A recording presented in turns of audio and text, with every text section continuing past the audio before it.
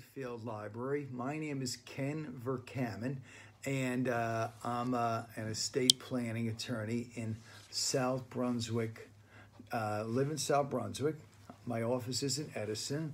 I'm well familiar with South Plainfield because my sons wrestled all the kids there, and I went to high school with big Mr. Ashnault, and so I'm glad to be able to share some information with everyone tonight. The big thing sometimes people will say, well, what? Hoping that you won't die not buying life insurance.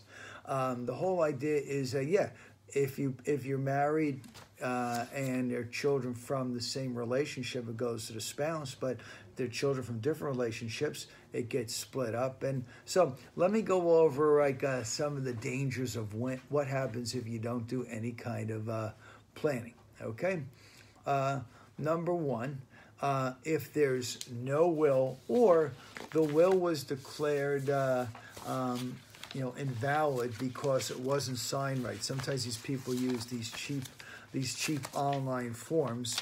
There's substantially more money that has to be paid because it requires that everyone agree upon who's going to be the beneficiary of and who's going to be the executor. If there's no will, it's called the administrator. And let's say everyone got to sign a renunciation in front of a notary. Well, if you don't have this, everyone doesn't sign the renunciation in front of a plain and order show cause in front of a superior court judge, and then all the beneficiaries have to be served with the complaint order show cause, and there has to be a hearing. So you're looking at spending, $3-4 grand that someone doing a $400 will could have avoided that. If there's no will or a cheap form used online, then there has to be what's called the surety bond. And some people can't get bonded. Again, you're paying $1 grand for each year. But the most, if there's no spouse, no close blood relatives, the state may get your property. Who would want the state of New Jersey, the people in Trenton, to get their money? Nobody.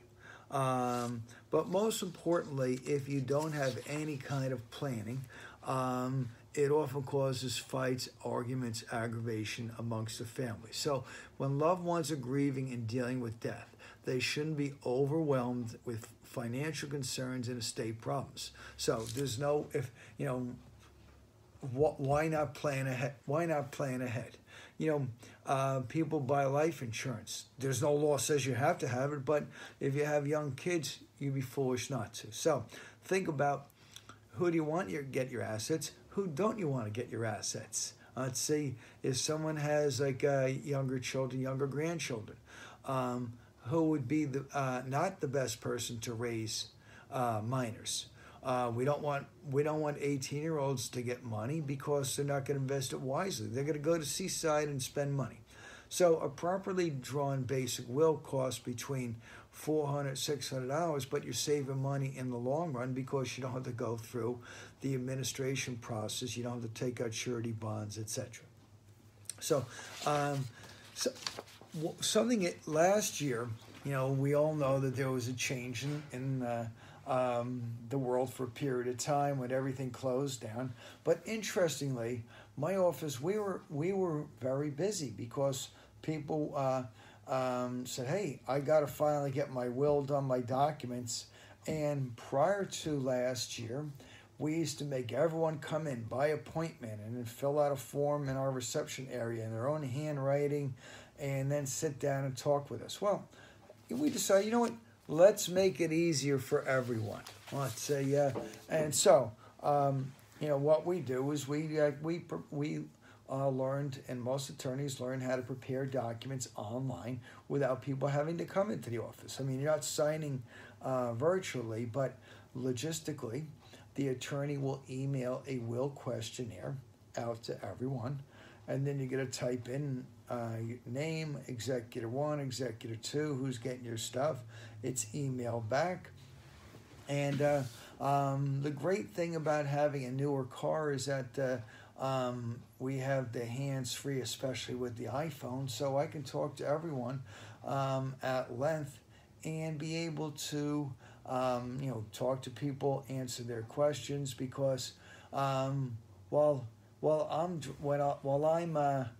driving, I always say I got all the time in the world, so I talk to people. Okay, once someone emails us back the questionnaire, and I call them again, and we prepare the documents, and we email out the documents.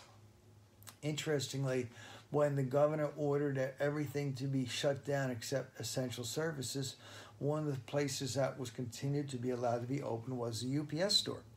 The UPS store has notaries, so the UPS store was the place where people were getting their documents notarized. And I'll go in the program a little bit later on how the probate process works and the signing. But logistically, people no longer have to take time off of work to go into a law office. You can sign your documents with witnesses on a Thursday night, on a Saturday, on a Sunday, in front of witnesses. So there's no excuse anymore for someone not to do their documents. I got retired people. I'm too busy. Come on, you're not that busy. Let's prioritize and let's get things done. As Americans, they say you worked about 80,000 hours in your life. Don't you want to do a couple things to protect your family and make things easier for them? Okay, so what's the easy things you got to provide to the attorney? Well, I've been telling people our original form was 10 pages long, asking detailed questions regarding everyone's assets. But because New Jersey used to have a very high estate tax, and the tax started at $675,000. 2 years ago, New Jersey did away with the estate tax, so there's only a federal estate tax, but that's starting at $11,700,000. And not too many of my runner friends or people in the Middlesex County area have $11.7 million. Maybe the people in those ritzy houses in Rumson and in Navesink looking over the Navesink River and Shrewsbury River have millions of dollars, but most people don't. So you're going to be typing in your name, the spouse's name, and now we are though careful on conflicts of interest, because if someone says I want to get a will done for mom or dad, okay, fine. Listen, I understand they're not as good with the typing in the internet, but before I draft a document, I have to talk to them, and they have to tell me what they want. They can't just say it's whatever my son wants, or my son knows what I want. All right, now let's talk about executors. If someone passes away, there's a will. The executor is a person who administers the estate. New Jersey is the probate easiest state in the country. Can you believe that? We win something good. Now, you want to have an executor 1 and executor 2. You never want to have joint executors, because that creates twice as much work. I'd say, there's a reason why there's only one president of the United States at a time, and then a vice president. And, sometimes someone says, listen, I got 2 kids, I want to make them joint. I goes, no, that's crazy, because that means 2 people got to go to the surrogate's office. 2 people got to sign the contract with the realtor. 2 people got to sign the contract for sale. 2 people got to sign the addendum. 2 people have to sign every single check. Let's try to make it less work, not more work. And then on the other hand, sometimes you get siblings that they don't agree. We handled a probate contest where these 2 brothers, they couldn't agree upon what color the sky was. Brother number 1 said, the sky is blue. The other brother said, no, it's gray. You're stupid. You've always been stupid. So the idea is an executor 1 and an executor 2. I tell people, listen, I'm not, I know what you need more than what you need. I'd say, and I'm trying to make it so don't avoid, take good advice from the attorney. Okay. we don't need to know a lot about assets anymore because I said New Jersey did away with the estate tax. And I kind of need a ballpark. Hey, are you more or less at $11 million? Attorneys don't need to know account numbers when they're doing the will. And, clients said, you didn't list any of my assets in the will. And I said, well, the reason why we didn't list any of the assets in the will is because the will is only admitted to probate when you pass away. And unless you're able to write down the day you're going to die and what you own that day, that's why we leave everything out. So, but we do ask, what real estate do you have? Because some people have a second house in the Poconos or second house down in another state. So, if you own a will that's done in New Jersey is valid in any state. However, there still has to be a process where in the second state they have to go through a procedure. Now, certain assets, though, don't pass directly under the will. Those are assets that pass by either title or by contract. So the biggest example that I tell people is a house. Let's see, when a house is owned, husband and wife, automatically goes to the survivor. The will can't change that. That's bank accounts. Those pass by title also. POD, joint tenancy would write a survivorship. CDs that have POD or joint tenancy goes to the survivor. The will can't change that. Other assets pass by contract. Those are IRA, 401k, life insurance, annuity, anything that has a direct beneficiary. So it's a good idea that unless you're 100% sure you have the financial plan or ever give you a printout of who the beneficiaries are. And hey, listen, you send them an email, they get back to you. If they don't get back to you, go to a different company. A will cannot change who the beneficiaries are. So it can't change who's getting life insurance. Get that printout, put it in your will folder. So then we ask, who are your beneficiaries? And then you want to figure out if any of those specific people pass, who gets their share. So typically, people typically go spouse, children. If any of my children shall predecease to their children, if they don't have any children, to then the grandchildren. Other people don't have children. They don't have spouses. Okay, who do you want to get your stuff? Now, more and more people are not leaving everything outright to kids or in equal shares. So I'll give you a couple of quick examples. At one of our programs, person who became my client said, one of my kids we don't hear from much, do we have to leave everything equal to everyone? He goes, no. What's the situation? He goes, well, he lives on the West Coast and we don't hear from him hardly at all. I goes, well, did he get a card or a call at Christmas? No. Did you get a card or a call on your birthday? No. Did you get a card or a call on Mother's Day? No. Well, why leave anything to someone that has no concern at all for you? Because that's going to be the worst person, giving everyone a hard time after you die, saying, where's my money, where's my money, where's my money, where's my money?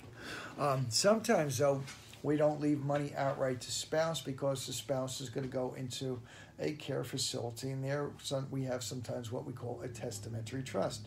Sometimes it's a second marriage, so rather than just leaving everything to the new spouse, for them, if you pass away, they can go to their third spouse. We can put a testamentary trust within the will. Sometimes you have kids or grandkids that have issues. I was a speaker for the American Bar Association last week on the program, Estate Planning, where there's a dysfunctional child. I wanted to call it difficult child. They said dysfunctional, but think of a kid that, they're an alcoholic, drug addict, they're a spendthrift, they're bankrupt, they're lazy. Well, you don't want to give the problem kid $300,000 for them to go out and buy a $200,000 car and spend the rest of it. So, and sometimes, again, we do what's called a testamentary trust within the will.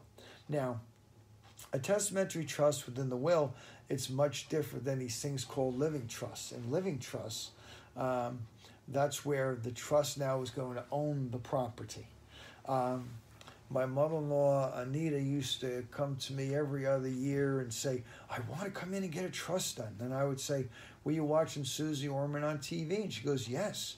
I go, well, Susie Orman is exactly right if you live in New York, California, Florida, where the probate process is very complicated. However, if you live in New Jersey, because probate's so easy, why does someone want to spend $3,000, $4,000, $5,000 setting up these sophisticated trusts and then having the trust own the property? Because, and I'll touch a little bit more upon the trust later on. Yeah. So some people also have what's called specific bequests. What a specific bequest is where you're giving a person or entity items or something of value. So it's kind of sometimes the ladies say, listen, I want my wedding ring, my engagement ring to go to my daughter, my granddaughter, because they know if their son is the executor, he's going to bring the cash for gold and say, what do you give me for this junk? But remember, it's so important to have it in the will, because if it's not in the will, then doesn't matter who you say it to. You could Mother's Day is in a few weeks. You could say on Mother's Day, and it's recorded on the iPhone, I want my jewelry to go to my granddaughter Shannon. Well, not only does the executor not have to follow what you said, the executor can't follow what you said unless it's in the four corners of the will. And interesting, sometimes the clients will sometimes say, well, I know everyone will do the right thing, or my daughter. I goes, yeah, I'm sure they'll do the right thing too while you're alive. No one's going to stand up in front. He goes, hey, listen, I'm going to screw my brother or do this. Just like when people have these assets that are in joint names with the kids, like big assets, like, an account with $300,000. He goes, oh, I'm sure my daughter will do the right thing. I goes, well, I'm sure while you're alive she'll do the right thing also, but a lot of times they're influenced by family. So other examples of specific bequests, sometimes someone will say, okay, I leave $10,000 to St. Francis, my church. I leave $5,000 to St. Thomas Aquinas High School for to buy uniforms for the track team because their uniforms needed to be replaced and they're not getting taxpayer money. No, we're not saying every piece of junk in your house you're listing and who's getting what, but it's more the things of value. Now, some people have what I call the reverse of a specific bequest, and that is, I leave nothing to whatever person. You don't leave them a dollar. You don't say a reason why. Just I leave nothing to that person. If there's minor kids, we have a clause that says they don't get the money outright when they're 18. They get some when they're 22, some when they're 25, the balance when they're 30. But they can expend as much money as is needed for health, education, payment for college. So the idea is set these things up within a will. Otherwise, a 19-year-old gets money, and what does a 19-year-old do with money? They get their friends to buy beer, and they go down to Seaside and they spend it. They won't invest it wisely, and they're also influenced by other people. When there's minor children, there should be a clause for trustees and guardians. So think of the trustee as the person who holds the money, the guardian holds the kids. So when the people have minor children, they sometimes say, oh, I can't decide, it's so difficult. I goes, no, it's very easy. Let me help you out. Who would not be a good choice?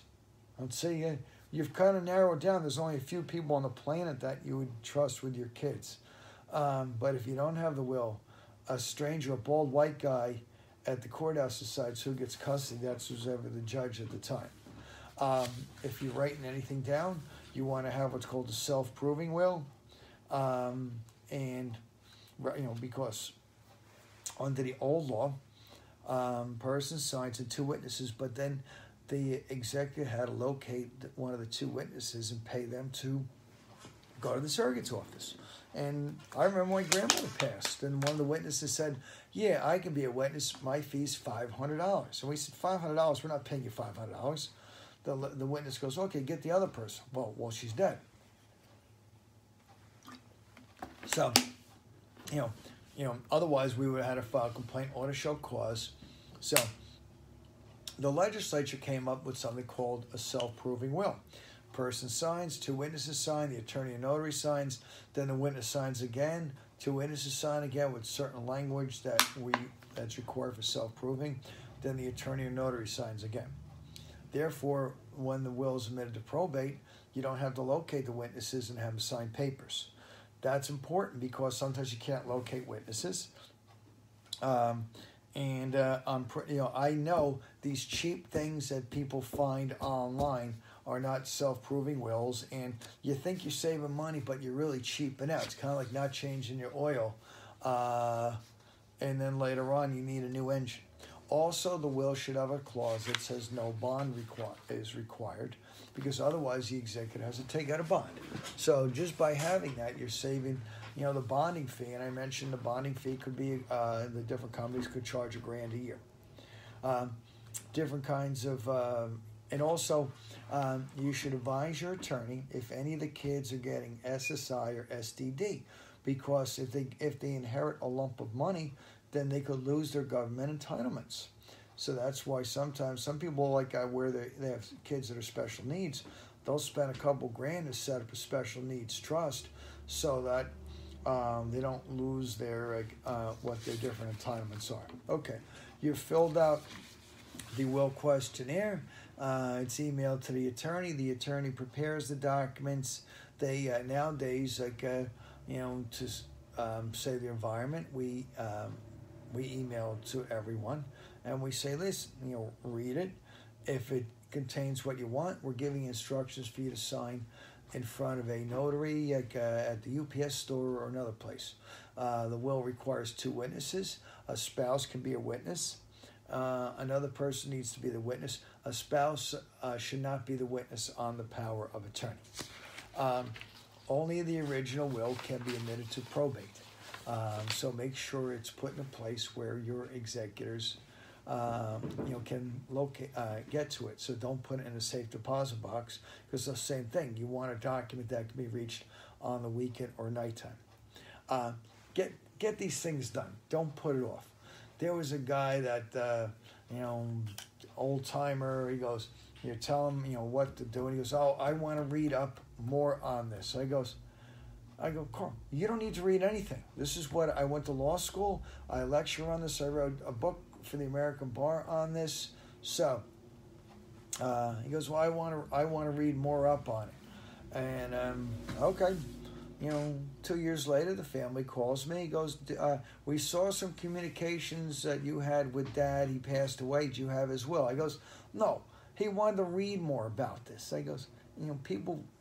You don't need to read anything. When I was having knee surgery, I read nothing about knee surgery. I don't want to know how the doctor does it. I called Rutgers track coach. Hey, who's the best guy you got for knees? He goes, oh, this guy at University Orthopedics. Okay, good. I asked the doctor, you've done this procedure before, doctor? He goes, Kenny, I could do this in my sleep almost. Okay, good. I don't need to read about stuff. I just need to read. I need to read about how to rehabilitate afterwards. Just like I tell people, if you want to read about stuff, read about what to do after you sign the will. Okay. So again, you don't need to read anything. Clauses in the wills, debts and taxes paid, distribution to spouse, sometimes trust for a spouse, distribution to children, sometimes trust for children, even if they're higher up. Who's the executor? Who's the trustee? Who's the guardian? You get your documents and you're done. Trust. Let's say there's 2 types of trust: revocable trust, also called living trust, and irrevocable trust. Revocable trusts are popular in Florida, California, New York, where probate's very complicated.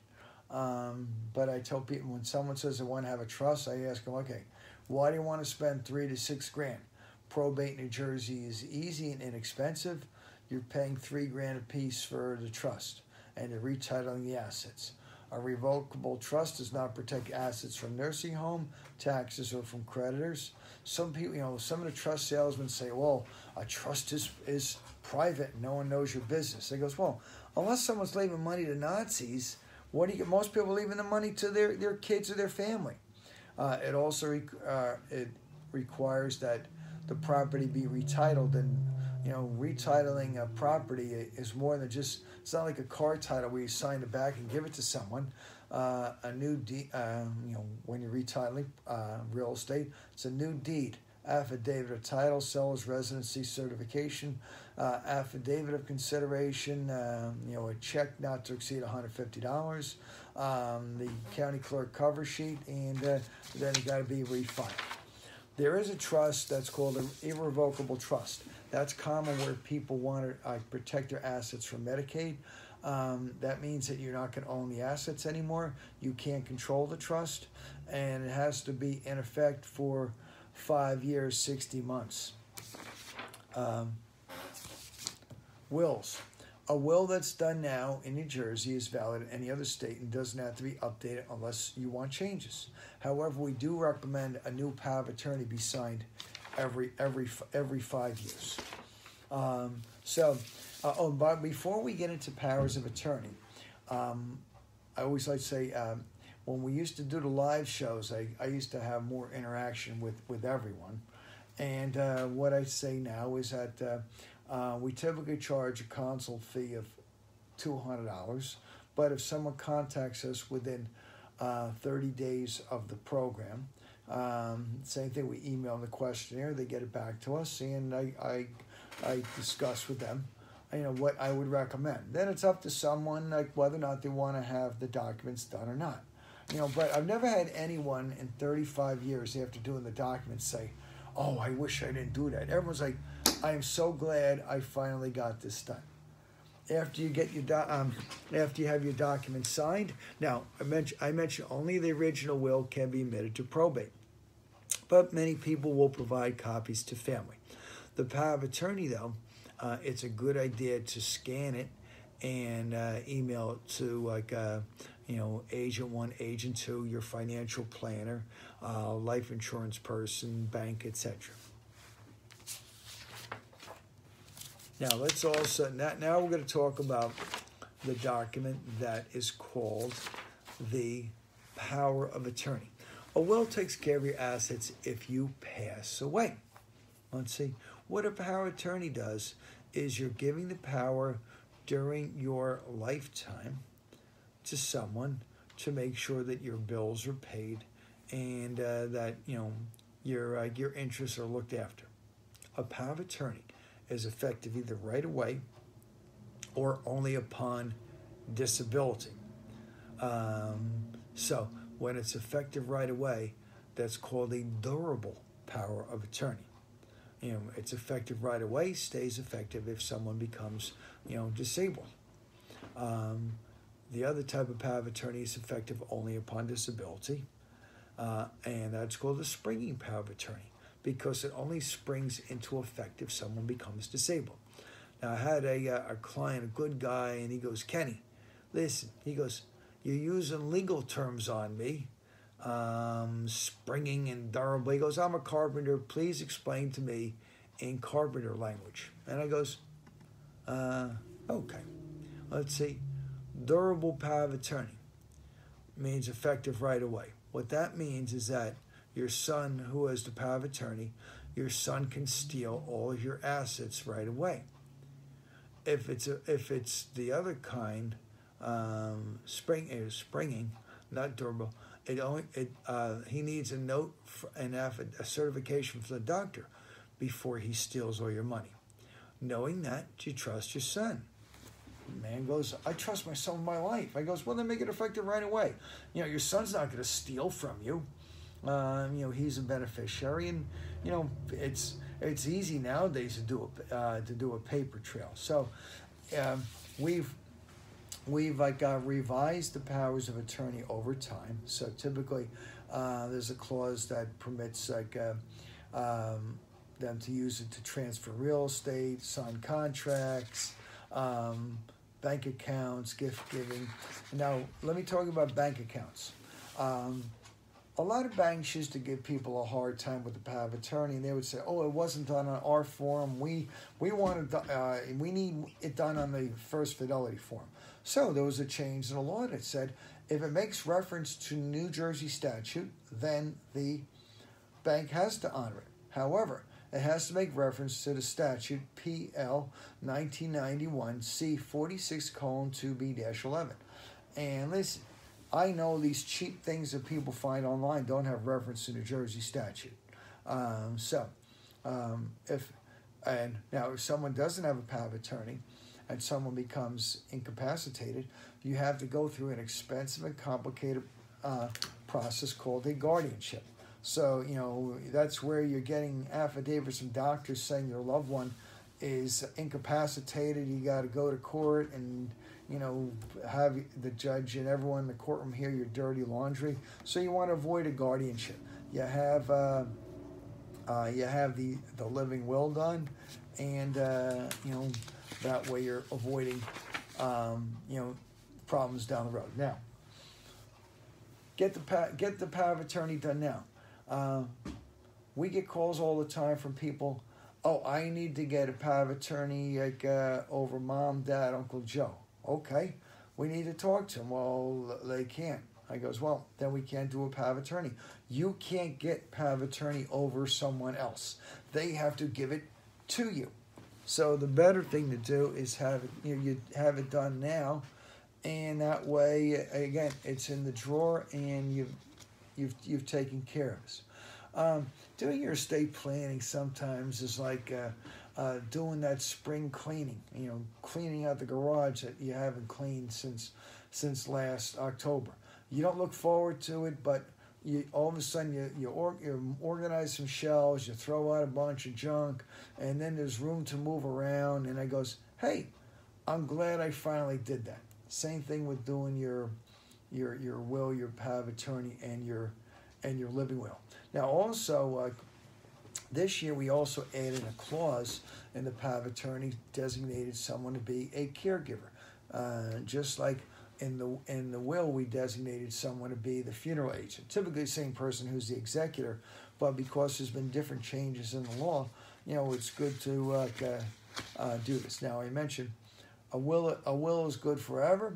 A power of attorney, we recommend that you re-sign every 5 or so years, because sometimes the banks give you a hard time.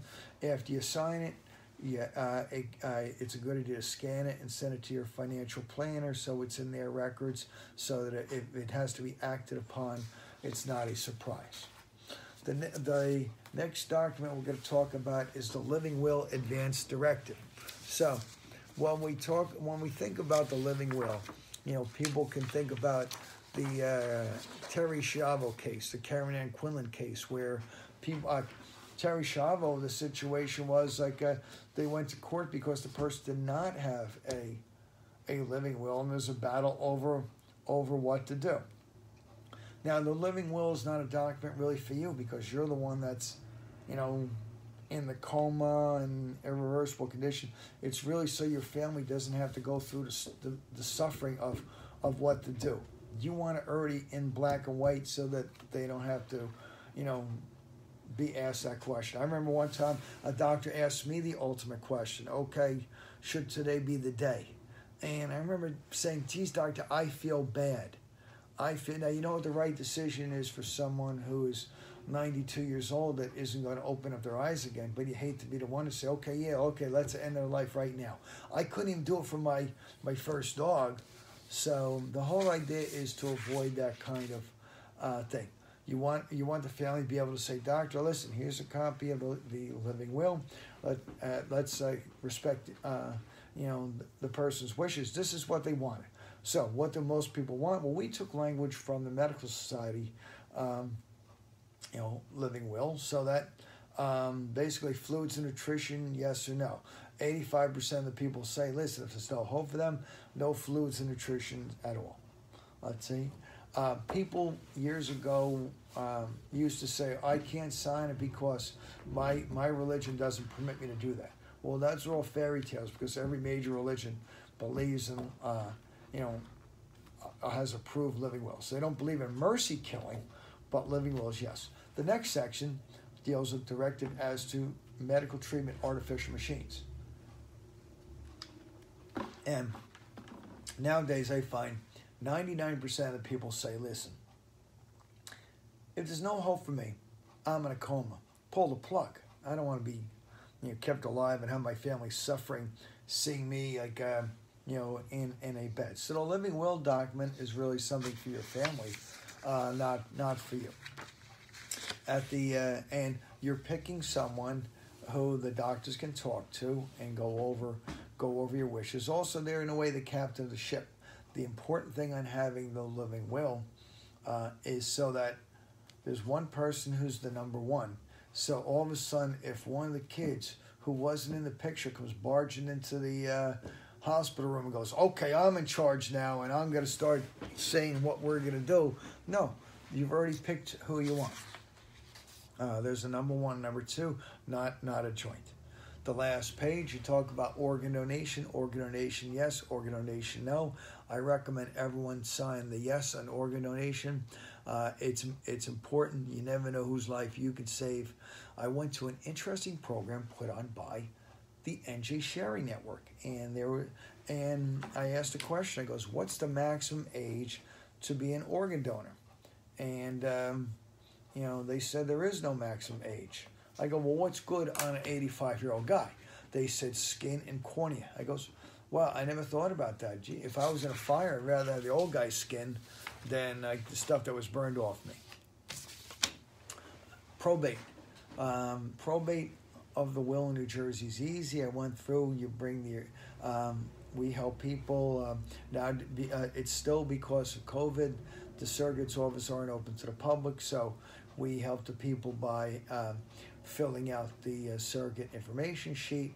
We send a copy first to the surrogate of the will death certificate and the surrogate and the information sheet. Once they get that, they send the papers to the attorney. The client comes into our office and they sign. Then we send to the surrogate's office the original will, original death certificate, the form, and check for about $150. The papers come back. The person is the executor of the estate. They obtain a tax ID number, set up an estate account, liquidate the assets, put them in the estate account, sell the house, pay the bills. Once we know what's left, then there's an informal accounting sent to all the beneficiaries, indicating what's there and what someone's going to get. The attorney prepares a release or a funding bond. Everyone signs that, and we're done.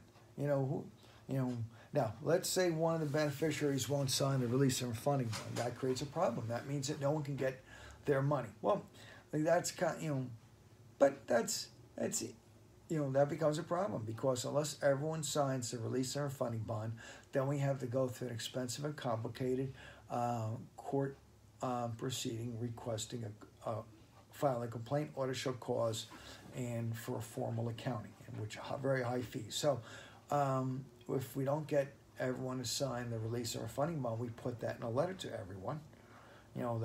Brother X hasn't signed this, and it's going to delay everyone getting their money for another year. But if Brother X does sign, then we don't have to go through the complaint, order show cause, hearings, etc.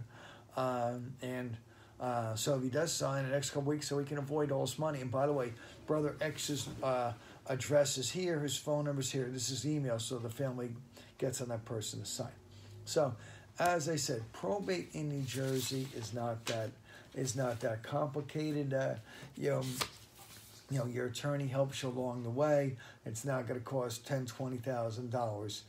It's kind of having these documents done is an investment. My name is Kenneth Vercammen. I'm an attorney in Edison, New Jersey at 2053 Woodbridge Avenue. My law office phone number is 732-572-0500. I now start saying after 10 a.m. so that no one's calling our office at 7 o'clock.